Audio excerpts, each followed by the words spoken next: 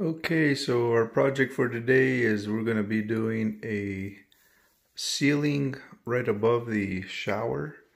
I've been getting some mold spots on the top.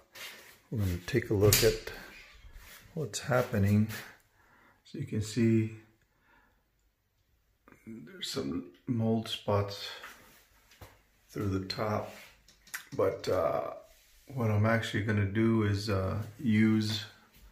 I pretty much didn't really scrape, but just washed it down a little bit with some bleach water earlier, and we're going to be using some Kiehl's all-purpose number 2 and a little roller just to roll it on, and that will actually take care of the mold problem for the future.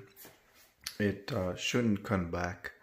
Once you roll it on, it actually prevents and seals the old mold that's probably underneath, and it prevents it from coming back also. So we'll get to it right now.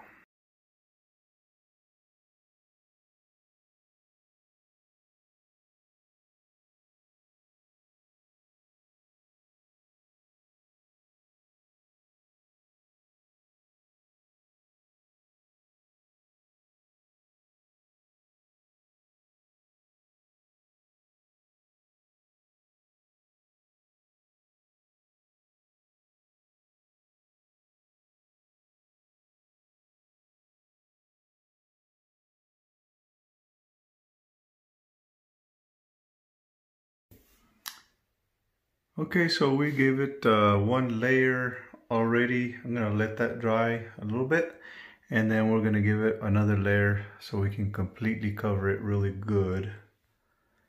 And I went ahead and I just painted everything underneath this way. So, but anyways, we'll let that dry for another 30 minutes and then we'll hit it again.